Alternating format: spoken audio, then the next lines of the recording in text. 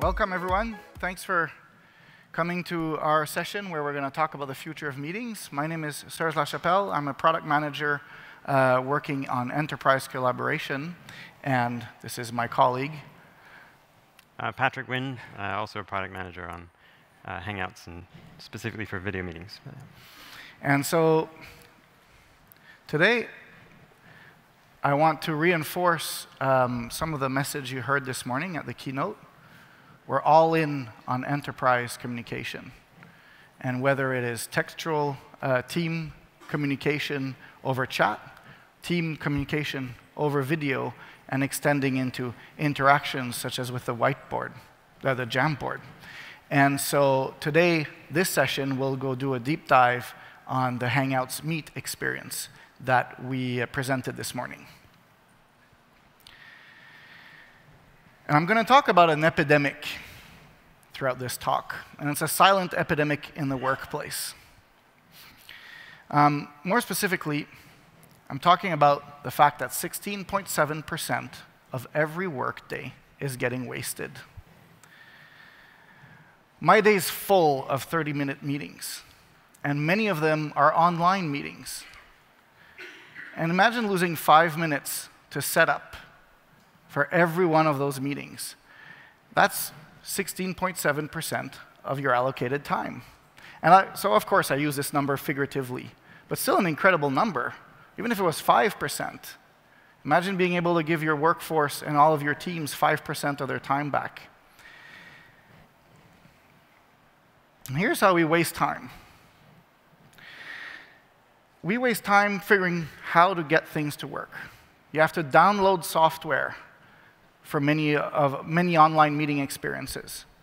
You might not have the administrative privileges to install software. Your IT department might be whitelisting software, so you have to go file a ticket, get permission to install piece of software X to get into a meeting. Of course, the usual struggles with the audio and video issues of trying to understand which microphone you're using, the cameras you're using. And then one that we often forget is that, oh, I'm using System X, so I'll need a System X account. And then I'll have to go create an account. I have to remember the password. I have to log in. All of these things cost us time and make us less efficient.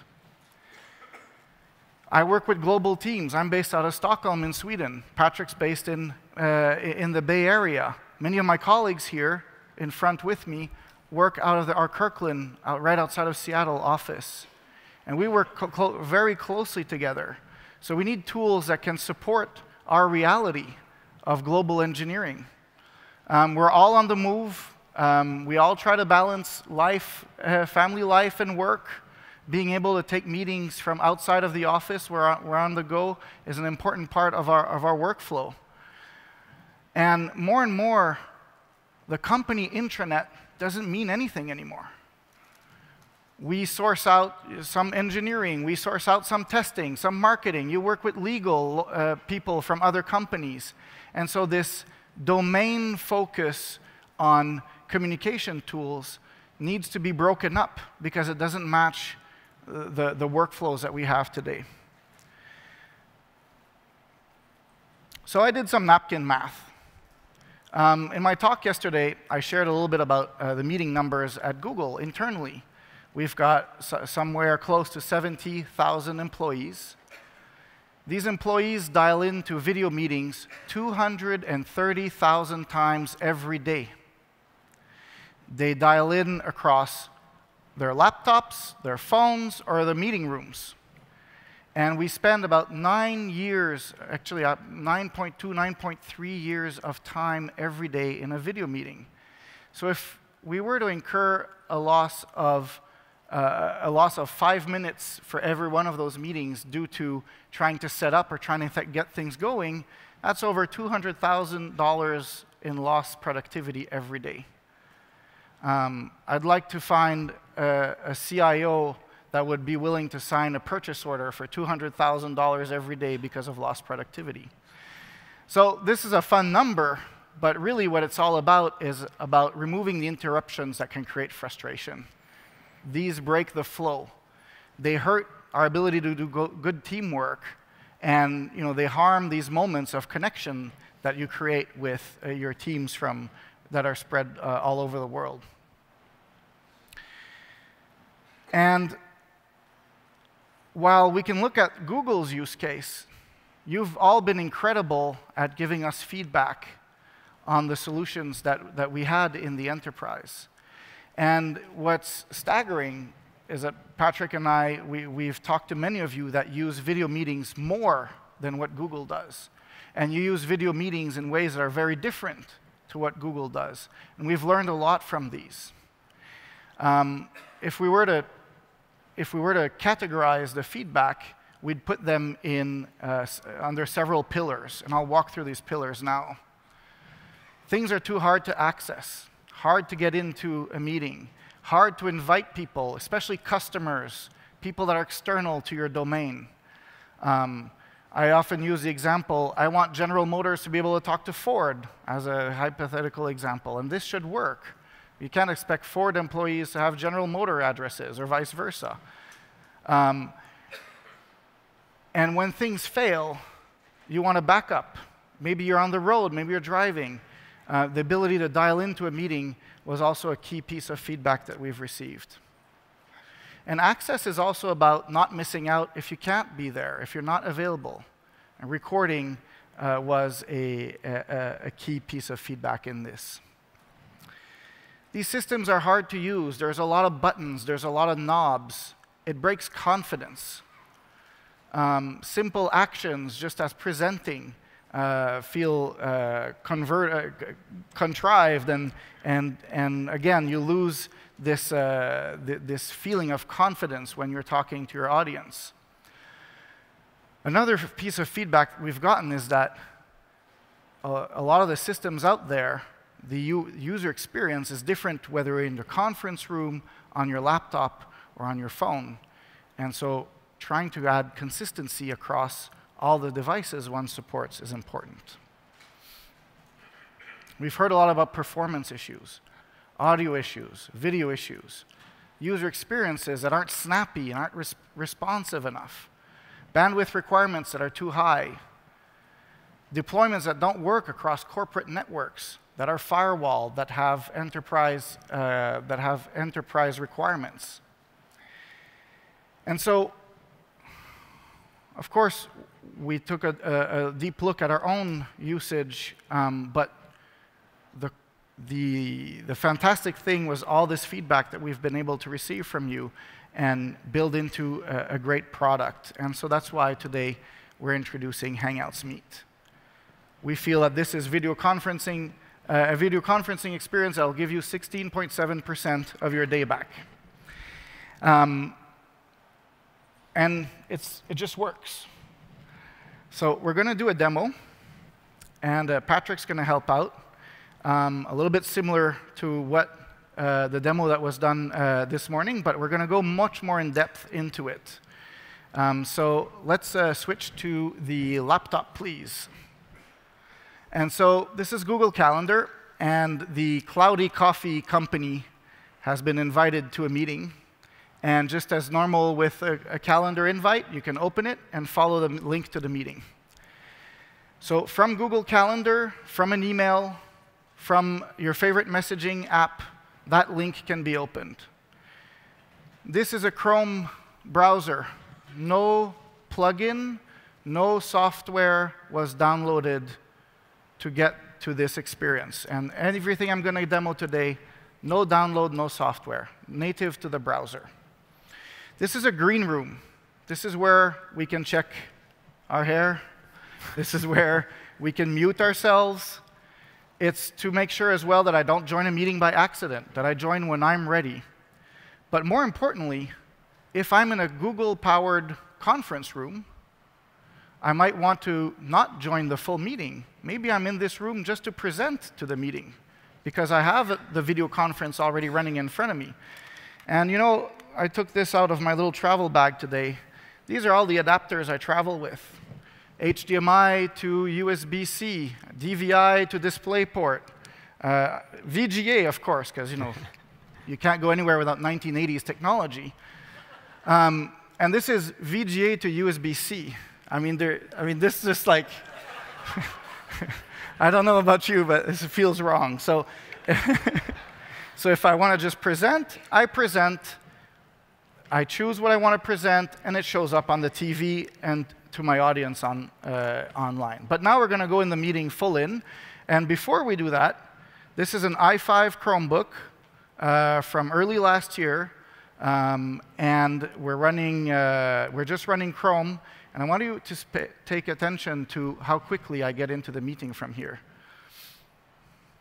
Boom. So this is about 80, 90% faster than the old or the classic Hangouts. Thank you. And if we're allowed to geek out a little bit, like we've rebuilt the whole JavaScript. It uses half the RAM of the classic Hangouts experience. This experience renders much, much more video frames per second than the previous experience. And it also reaches HD quality much faster, whereas the classic Hangout could take up to 10 seconds to reach HD quality, to ramp up, to not overload the network. This one can do it under well under a second. In fact, we're seeing average times of 100, 200 milliseconds to reach HD quality. So online with me, we have our product managers in Kirkland. Hi, Erica. Hi. And we have Boyana, who's sitting in a Chromebox for Meeting powered meeting room in our Seattle office. Hi. Hi to both. And so I'll walk you through the UI of this experience. So we've worked hard at making things simple, getting things out of the way of your conversation. One of the first things we've learned is that documents, when we do document sharing, they're often taller than they are wide. So we've moved the thumbnails to the side. We've also made the commands to control the meeting very simple. So by just moving your mouse, you see I can mute myself, I can hang up, I can mute the camera, and most importantly, I can easily present. And we've worked with the Chrome team to redo the whole presentation UI flow so that now you'll have an experience that puts you much more in control of what you're selecting to present, whether it's a Chrome tab, a window, or your whole desktop. Thanks, Patrick. And finally, this is a meeting. I might want to invite other people that were not on the calendar to this meeting. So I can easily pull up the meeting information, copy this to my clipboard, and share it out. And I think this is what we're going to do now. So we're going to pretend that we're virtually sending that email out. And now we have someone knocking in. Katie works at the Cloudy Coffee Company. She's outside of Hooli. She doesn't have a Gmail address. She has never heard of a Google. She's never heard of Google. But she can still come in without any account. So let's admit Katie into our meeting. And Katie is somewhere here sitting. Can you say hi? So she just joined on the iOS client for Hangouts Meet. And this was also a problem. Individuals that are sometimes doing freelancing or going to an interview, they don't want to share their private Gmail address. And I remember talking with Chris about this a while back. We've seen people with Gmail addresses such as ihatebabyseals78@gmail.com. And you don't want to show that to an employer. You don't want to show that in a meeting context. And you don't want to force people to go create just a new Gmail addresses just so that they won't show up in a meeting. So being able to be completely accountless and going into a meeting is a core part of this experience. Let's talk more about mobile, shall we? Sure. I'll let you take that part while I drink a little water. OK. Yeah, so we have mobile clients for Android and iOS. And they're purpose-built for this enterprise experience, as Serge mentioned. So if we switch to the Wolf Vision, so this is just a standard Google Pixel. And what you'll see here is that we have an app that's designed for this experience. Like you said earlier, it has that context built in. I don't know if you noticed, we pulled the information from Calendar. So if someone has bothered to put all that prep information into Calendar, we surface that within the meeting. And it's no exception here. So I can click on this meeting here, and you can see all the meeting details. You can see who's invited and so on. So it's all integrated that way. And I can also join the meeting. So if I click back on join there, and it was also linked there earlier. So I'm going to mute here for a second so we don't get any feedback. But this is what the experience is like for someone. So this is what Katie sees basically right now on her iOS device. And again, you see all the same details. It's just there to keep you in context so you can catch meetings on the fly. You don't have to read your crib notes and then switch back to the meeting. So that's all fun. I'm going to quit the meeting for now. The other thing we realized was that the reality is that you're running on the go to airports. I'm sure some of you flew through airports, or landed and took off from them at least, to get here. And when you're on the go, especially when you're roaming or something like that, the reality, I know it's 2017, but you just don't have access to the internet on your phone. So you still need to get into your meetings, and we understand that. So with every meeting we have, on the enterprise, if you get Enterprise G Suite, every meeting will give you a dial-in number and PIN. And that's unique to that meeting. So you don't have to worry about deploying numbers or host pins and all that stuff. It just works. Like, you just create your meeting and you get it. So if I join this call here, this is just an ordinary phone call. You can see one click to connect, one to send the meeting code. And I'm going to mute again. And that just connects me through, so I don't have to type in the PIN, and it'll just help me join the meeting a lot quicker. So you'll see once that's entered, then I'll join the meeting, and you're on the way. Now, the other thing to show is that, so I'm going to quit that for a second here. We've integrated that directly into Google Calendar as well. So if I jump back into Calendar here, you can see here's the original Calendar event you saw earlier. All those details are also in the Calendar event invite. So if I click the phone number there again, you get the same click to join experience. So generally, it's about 2 clicks, and you're into the call. It doesn't matter whether you're on iOS or Android. And that's that. Thank you. And that's an important thing to remember. Every meeting you create with this system, if you're an Enterprise G Suite user, you will get a phone number and PIN attached to it automatically. It's fire and forget. It's a default part of the experience. I learned to not roam. I roamed too much internationally last week, and I lost data access because I had to confirm to my carrier that, yes, I had spent up all my data, and then so I wasn't able to join a meeting. Poof, click, switch to the mobile phone. So thank you, Patrick. Want to switch back to slides? Let's switch back to the slides. Thank you. We've been testing this since September at over 300 companies that are G Suite users. We've had 15,000 end-user accounts creating Hangouts meetings since then.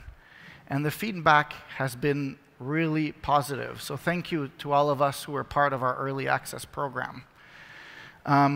With our UX research group, we've done a lot of interviews, we've done a lot of surveys, and we can confidently say that this user group has felt that audio and video quality, their satisfaction with audio and video quality has more than doubled. That was, I think that was an amazing moment for us to get those results, in.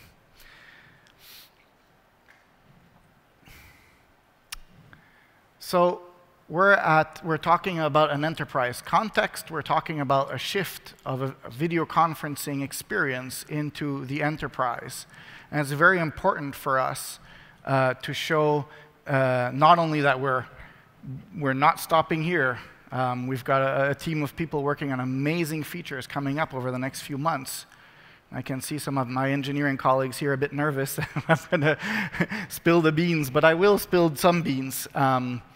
So here's what we're working on, and here's what we expect to have to be able to either have in your hands as testers or as a full-blown feature before the summer. Summer in Sweden comes a little bit later, so just so you know. Internally at Google, we've turned this on a few weeks ago. You can save meetings to Google Drive. And you can share them as a video file afterwards. And we feel that this is going to be super impactful, and we'll be releasing this over the next couple of months. And we're really excited about this feature. For certain enterprise customers, this is not possible. This should not be allowed.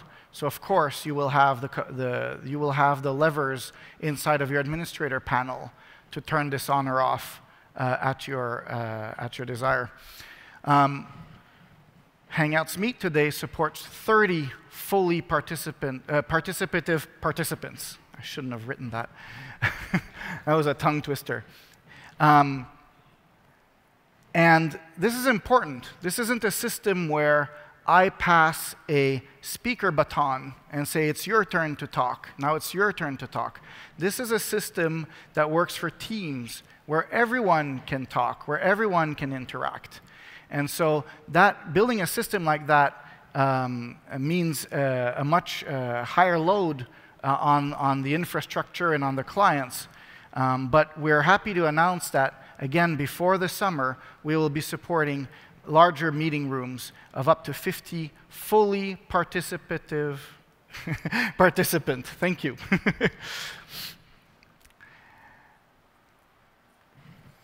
Everything that you've seen doesn't require any server, any infrastructure locally. It's all cloud-powered. But you're as an enterprise, you are also conscious of bandwidth costs, and so are we. And so we've been working hard at upgrading our cloud infrastructure to reduce the requirements on bandwidth for powering these meetings. And so there's no on-premise software, no on-premise hardware. Everything's powered by our cloud, and the requirements for driving beautiful meetings from Hangouts Meet are going to go down over the next few months as well, as we've improved a lot of our infrastructure. And we've also worked closely with the Chrome team. As an administrator, you can now push a Chrome policy that tells the browser to use this range of UDP ports, because your corporate firewall and your internal security responsibles might have these policies already in place. So as an administrator, you can tell all of your browsers to go to this set of ports. And that means that connections will probably happen a lot more direct. And in the past, if ports were blocked or the right port range wasn't used, Hangouts Meet might try to default and tunnel itself over web traffic. And we all know web traffic is very different to real-time traffic requirements of audio and video. So this is to help improve your connection rates and also help improve the performance and the quality that you see. We're also going to be releasing, as part of Chrome, support for authenticated web proxies. And yes, this also feels like VGA, but there are many, many, many companies today where all the browsers, all the internet access is done through web proxies still today. And so having support for that means that you'll be able to talk to your banker. I've worked at Google for 10 years. I've never received feedback like this for a product. And these are customers on our EAP. I've grayed out the names and email addresses that went through the bug filing tool to tell us that they love the experience. That has never happened. So that, for me, that was a moment when we sat together with the team and said, yes, we should go for it and launch it. So thank you to all that have submitted this feedback. It's been an amazing source of motivation for us. Thank you.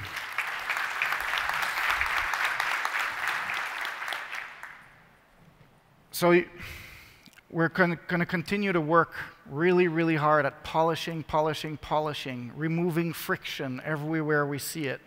And our motto is really to give you 16.7% of your online meeting workday back so that you have time for these kinds of hangouts instead. Thank you very much.